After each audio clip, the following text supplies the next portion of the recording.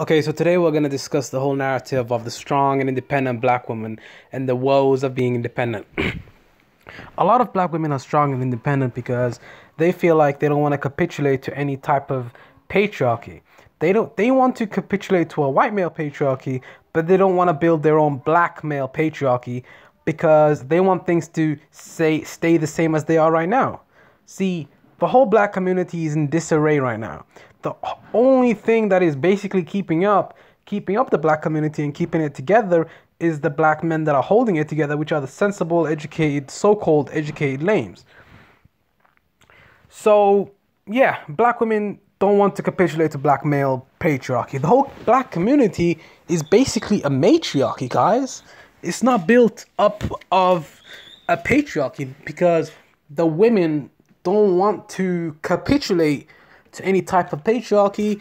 They don't want to create their own. They want to complain about a patriarchy. And then they want, I mean, it's confusing because it's a double-edged sword. It's a double-edged sword.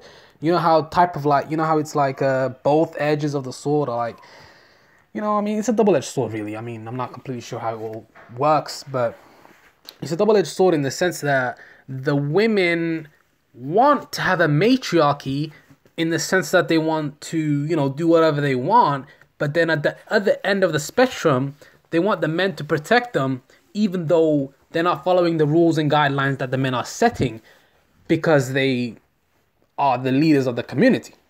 And if you're the leader of the community, you set the rules and guidelines for the women to follow.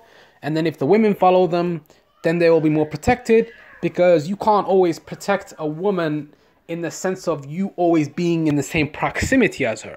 Okay, you're not always going to be right next to her when some shit goes down. See, you could be at work and then your wife is probably going down to the store to get something, and then she gets harassed by a bunch of niggas and they do something to her. So what I'm basically saying is that the women need to capitulate to black male patriarchy in order to be fully protected, okay? But let me take a little break. I'll be back in a bit. Okay, I'm back. So let's get into the article real quick and let's talk about how the article presents itself and we'll analyze it real quick. So the strong black woman stereotype regards the black woman as a blank slate void of human emotion with a superhuman character. That basically means that the black woman is valued for her strength. But see, there's a great quote that I heard from Amiri Brown, is that there's no female populace that is valued on their strength. They're valued on their femininity. They're not valued on their masculinity. They're valued on their femininity. Okay? They're not valued on their masculine strength. Okay? However, through the intersections of race, gender, and sex, this persona is detrimental to the well-being and existence of the black woman as it disables her emotions and distorts her humanity in a way useful to a colonial agenda. Not to mention the historical establishment of mental health institutions has colonial roots in perpetuating the stereotype. Perpetuating the strong black woman independent stereotype. That's the stereotype I think that grew from feminism more so than anything else. Because feminism promoted the ideology of black women being strong and independent. And in them being strong and independent, they feel like that they can do anything a man can do. They feel like they're equal to a man. They feel like they can do anything a man can do, like even the sexual game, like the whole notion of a man being able to sleep with many different women. But then if women do it, I think they feel like they get emotions into it. So them engaging in the whole casual sex routine is not something that they would like to do, just because, the sexual market is different for men and women. A woman can't do everything a man can do. So, but then the thing is, feminism taught women that, you're in control of your body. You can be sexually liberated just as much as the men. You should go out and have sex with as many men as you want to.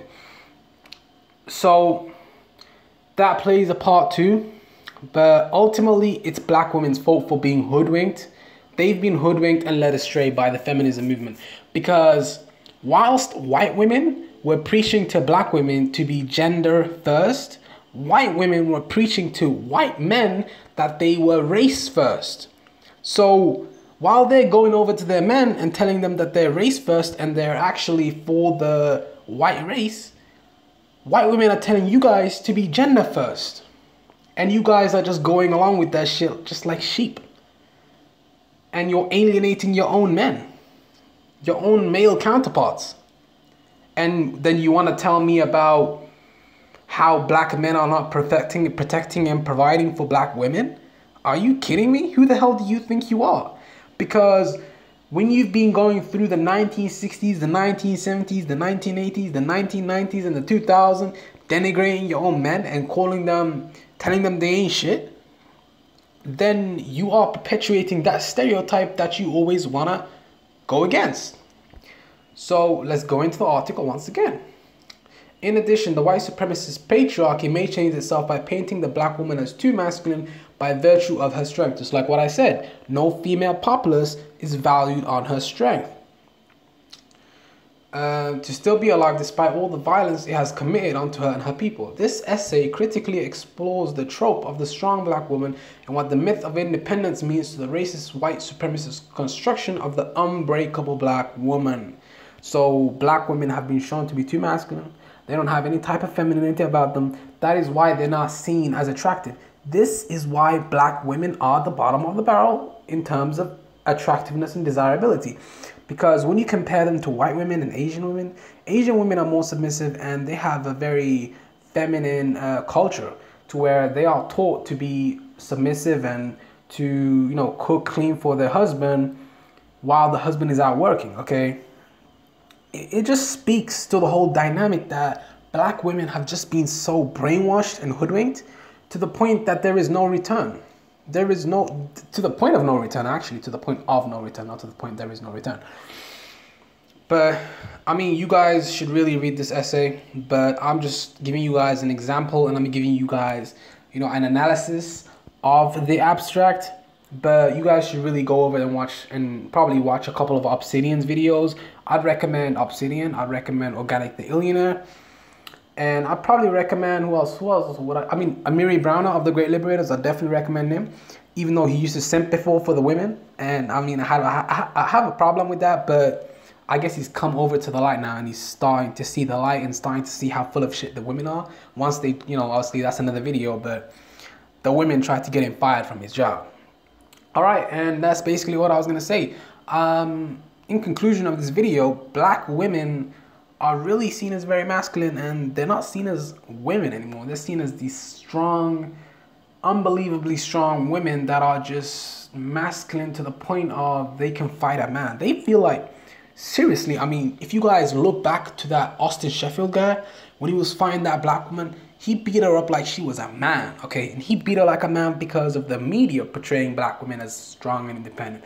But the media plays into it a bit, but then also black women play into it a little bit because they feel like they want to be strong and independent. They've been saying it for decades, guys. So even though the media promotes it, you're not going to sit up there and just listen to whatever the media tells you, okay? Okay, that's not like, I'm still going to hold you accountable for just being brainwashed, okay? You should be able to fight the brainwashing. You shouldn't just get indoctrinated. I mean, I guess they're weak mentally, all right? But that's all I was gonna say. Make sure to like, comment, and subscribe. Tell me what you guys think down in the comment section below. And make sure to subscribe to the channel. I'm out. Peace.